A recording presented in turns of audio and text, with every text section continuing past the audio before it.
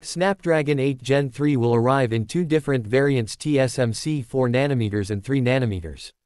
Leaked conversation documents between Qualcomm and its partners in South Korea have revealed that the upcoming Snapdragon 8 Gen 3 will arrive in two variants, one variant manufactured under TSMC's 4nm process and another variant manufactured under TSMC's 3nm process. The news comes from the South Korean blog site Gamma Zero Burst, which has shared the leaked email conversations between Qualcomm and its smartphone partners such as Samsung. In the leaked documents, Qualcomm stated that the upcoming Qualcomm Snapdragon 8 Gen 3 will be using ARM's latest Cortex-X4, Cortex-A720, and Cortex-A520 CPU cores for its chipset CPU structure.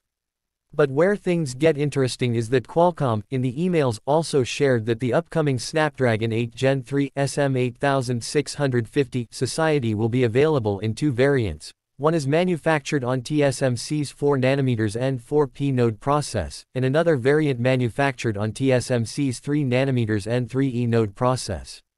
It is confusing as to why Qualcomm is expecting to create two different variants of the Snapdragon 8 Gen 3 processor for Android flagships in 2024, but if history is of any indication, it could be that 2024 Android flagships are in for a wild ride next year.